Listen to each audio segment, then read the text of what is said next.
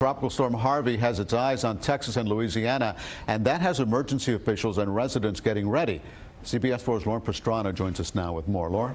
Elliot, the rush to get ready for a possible hurricane is on. In Texas, the governor already has state rescue and recovery resources on standby to be deployed on or near the coast if needed.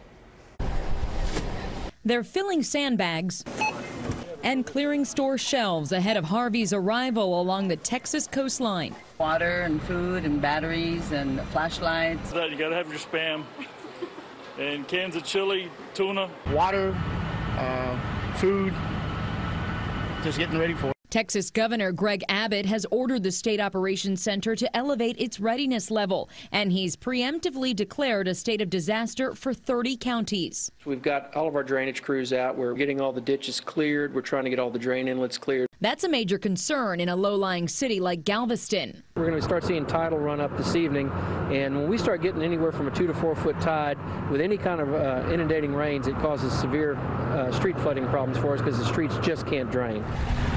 Businesses are bracing for flooding. Artist Derek Anderson is prepping his studio by getting everything off the floor, especially his paintings. Yeah, I don't want to ruin it. Ike ruined a few of them, so, I don't need to have any more damage done. I'm trying to make him away and not give him swimming lessons. Lines are long at gas stations in Corpus Christi. We want to top up the gas just in case we have to get up and go. But for some still on summer vacation, they say they're not going anywhere. Not even a looming storm will change their plans. We're staying down here all week. We're going to party right through the hurricane. Texas, though, isn't the only state in the storm's path. Southern Louisiana is also preparing for the storm, which is expected to possibly become a hurricane by tomorrow.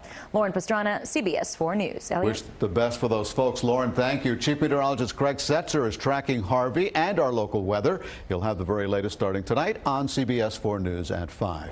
And remember, you can track storms on the radar and get alerts at any time on the CBS Miami Weather app.